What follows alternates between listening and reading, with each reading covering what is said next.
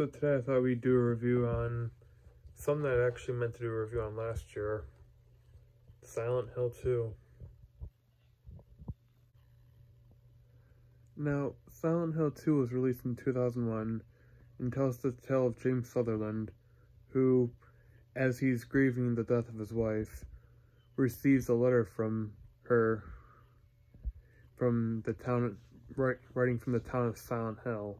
So, in order to find out who exactly sent this letter, since, you know, his wife is like dead and shit, he travels to this town. As he's exploring the town of Silent Hill, however, a dark secret is uncovered about him as he's exploring. A secret he would have rather kept under wraps. A secret that has been tormenting his conscience for a very long time. Now, I'll be honest, despite my love for the Silent Hill series, I have not played a lot of them. I've played this one. Forget which one was on the 360. Book of Memories. The one on PS Vita. I think that was the one on PS Vita was kind of shit. This game, however, knows how to rely on atmosphere. Like, there's moments where, like, it tricks you into thinking that there's some kind of danger present in the room, but really it's nothing. Like, for example, you have this little radio with you that's automatically turns itself on and tunes to static whenever there's a monster nearby. Well, at one point in the game, you're going down this long corridor, right? And all of a sudden your radio starts going off. And you think, oh my gosh, someone's going to try to attack me. Someone's going to jump out and try to kill me and shit. What do I do? Oh my god, what the fuck? What's going to happen? Well, you get there, and there are these bars, right? And there's Pyramid Head standing on the other side of those bars, staring at you like this.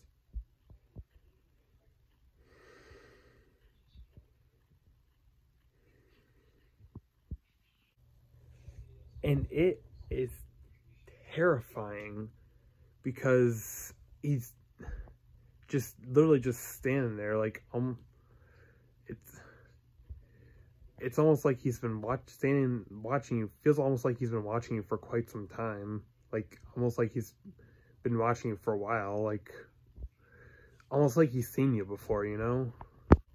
One thing I will say about this game is that the controls do take a bit to get used to, because you move in whatever direction you're facing. Like, if you move forward and you're facing, let's say you're facing this way, you don't go like this, like automatically go forward like how you would in a video game. You would go forward in the direction you're facing. And that does take a bit to get used to. I also do like the cinematography in this game. I don't know why, but the camera angles that they go with definitely do add to the horror of the game. I don't know, it's because of the way that the light and the dark balance out with each other, or if it's just shown at a menacing angle. But I do think that it gives the game a more ominous feel. And the game is also pretty depressing at times. Not only for the obvious fact that he's dealing with the fact that his wife is dead, but also because there's so much more James wants to keep bottled up, as I said. And it's really depressing because you get to see just how much it's been gnawing away at him. But yeah, I'm going to give Silent Hill 2 an A+. It is a pretty damn eerie game. Like, I'm left just with this chilling feeling as I am playing it. And pausing the menu doesn't help either, because if you're in like a really creepy situation, or just like an unnerving, like, you know, setting or whatever, pausing and going to the menu won't save you from the whatever haunting imagery is there. It just says the word pause, but it stays on the screen that you're at. But yeah, that was my review of Silent Hill 2. Thank you for watching, and don't forget to like and sub for more content.